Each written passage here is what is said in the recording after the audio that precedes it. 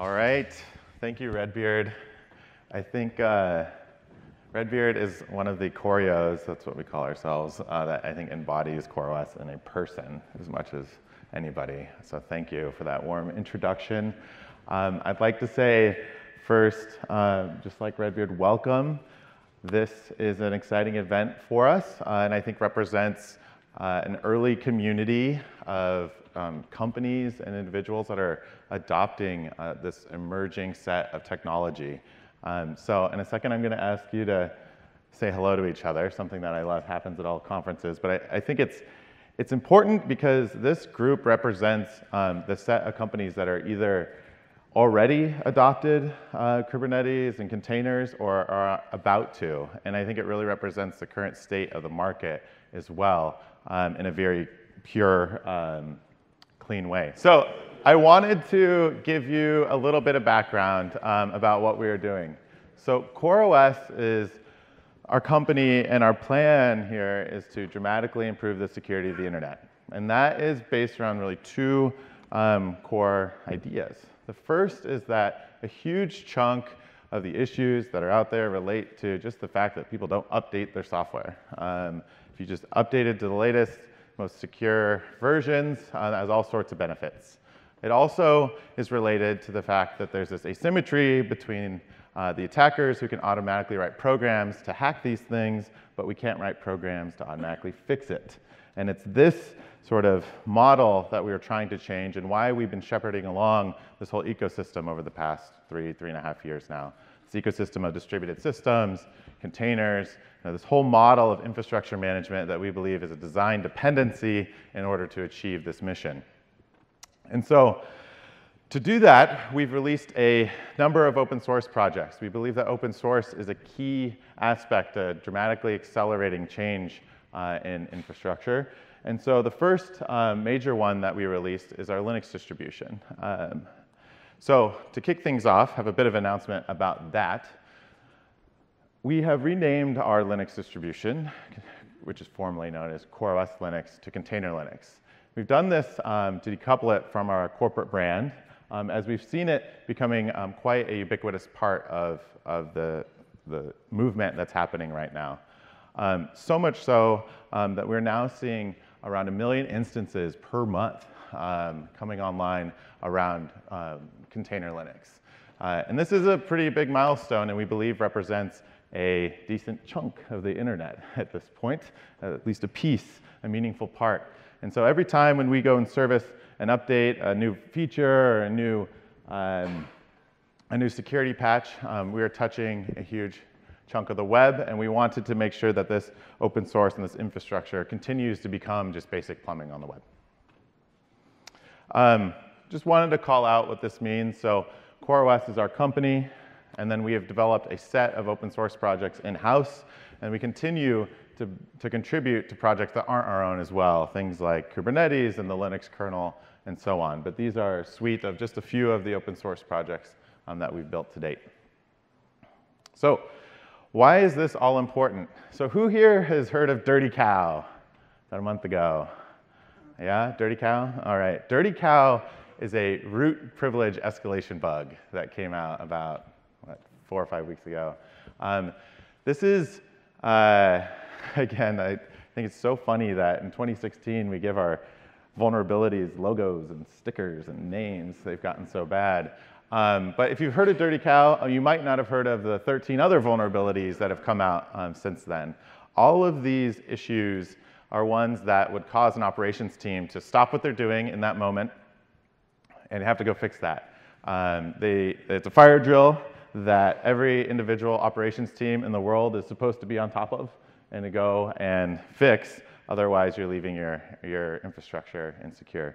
And so when we started building Container Linux, the idea and sort of central tenet is that if we can automatically, in software, migrate you through these versions, your company will no longer have to fire drill around that.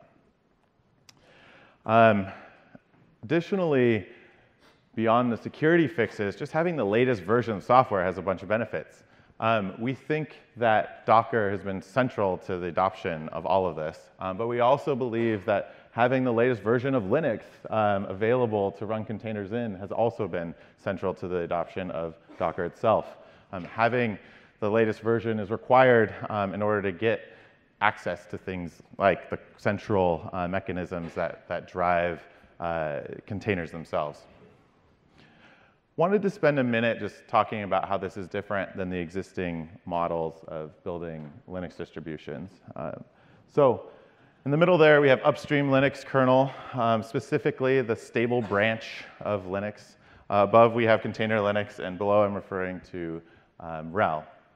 So what happens upstream is a patch is developed for security purposes or just a new feature and so on. That patch gets tested and discussed by the upstream Linux kernel community, and then that lands in the upstream stable branch at some point.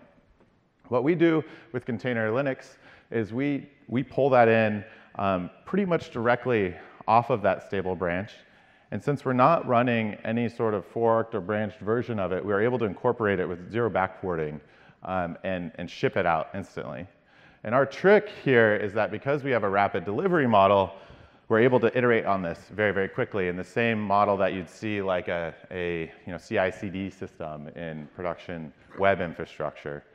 In the Red Hat model, which we love our friends at Red Hat, I'm not saying it's better or worse, I'm just saying it's different, is that patch gets pulled and backported to their branch, it gets retested and recertified and then rolled out again. And that's why you see a dramatic amount of time between when these things are available in upstream and when they're available down in the enterprise branch that Red Hat maintains. I'll just re-articulate this. There's our model patches it directly or pulls it directly in because we are essentially just running upstream, and our key difference is the delivery model itself. And this cycle continues as there's always more features, more patches, more security issues, and so on. We continue to move this forward. We call this model self-driving infrastructure because the software itself knows how to update to that latest version. And we believe that that iteration, that cycle, is what allows us to be so tightly coupled to upstream. And that's what makes container Linux, therefore, a self-driving Linux distribution, and really the first of its kind on the server side. We've seen this in phones, we've seen this in Chromebooks have a similar model to this, but we've never seen this before in a Linux distribution. It's also distinctly different than really all the other container Linuxes that have come out since we originally released this. So in order to make all of this work in the first place, distributed systems are required. That's why when we shipped container Linux initially, we also shipped etcd. etcd has become a central tenet to this emerging distributed systems container infrastructure. Every one of these orchestration systems that's come out has a dependency on etcd in some form. Kubernetes itself, every single Kubernetes cluster in the world uses etcd. And the reason that this is important is because it allows us to do a couple important things. First, distributed systems give us a safety net for bad updates. If we are able to ship software in an environment where we can break part of the system, but it continues to work, that is what is required to do this safely. We're not saying we'll never ship a bad issue, but we will ship a bad issue in an environment that can accept it.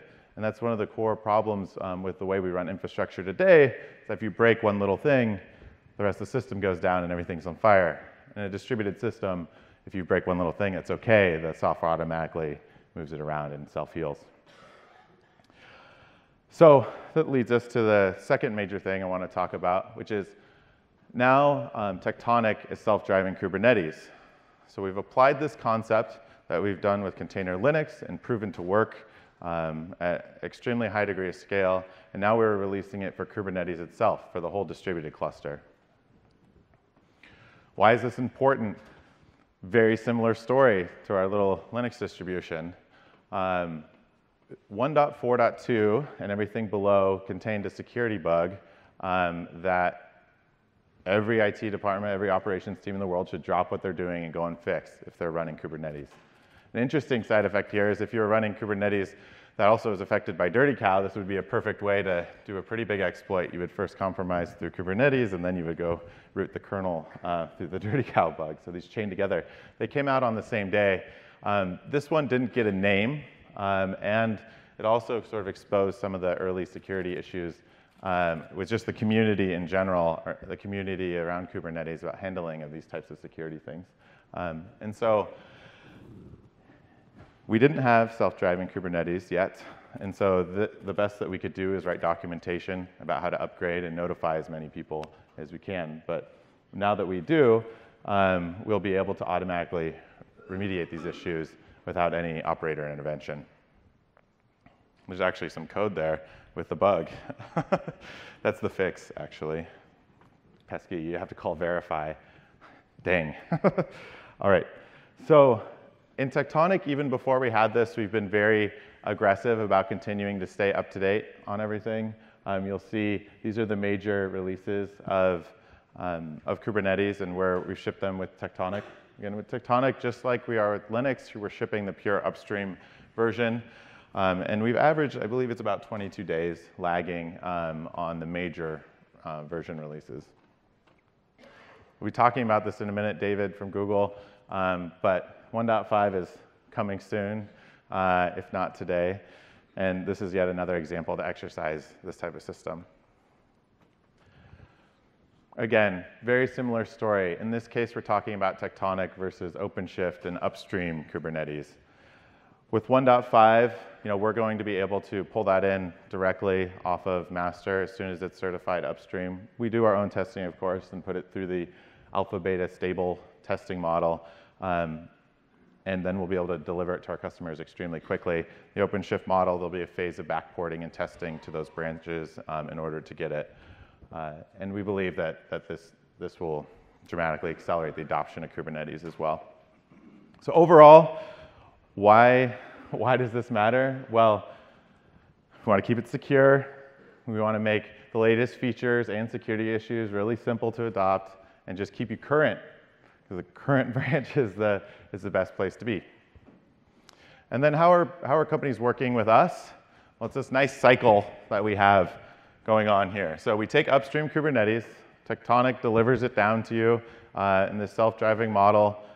You put it in your environment. You might discover you want some feature requests, or you have bugs that are specific to your environment, or maybe even your team discovers a security issue, and they can work with our Kubernetes team, which is contributing directly back up into upstream.